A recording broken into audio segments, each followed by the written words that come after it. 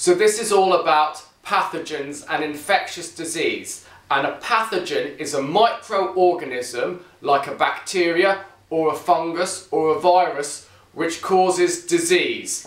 And so you need to know about bacteria, that's the cholera bacteria. You need to know about HIV and cold and flu viruses. There's fungus which causes athlete's foot, and there's a protozoa or a protoctista that causes malaria.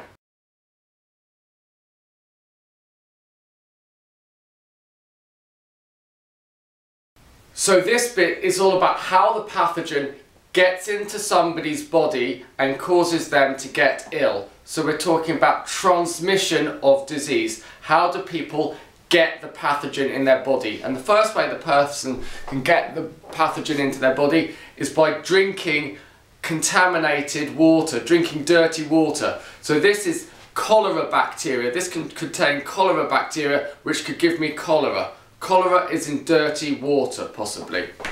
The next one is by undercooked food. So transmission by food. So the salmonella bacteria can get into my body through undercooked food in eggs or in meat. The next one is through the air, airborne. So colds and flus, achoo, can pass through the air if somebody has a cold, and it can be passed on to me if I breathe it in.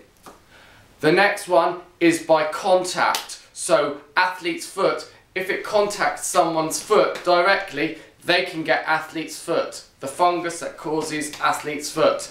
The next one is if somebody's having sex, unprotected sex, then the HIV virus can pass in body fluid. So body fluid is the next one. And the last one you need to know is a vector such as the mosquito that carries the malaria parasite, the protozoa that causes malaria, is carried by a vector, and also a housefly carries the bacteria that causes dysentery. And they're all the ways that you need to know about how different pathogens are transmitted from one person to another.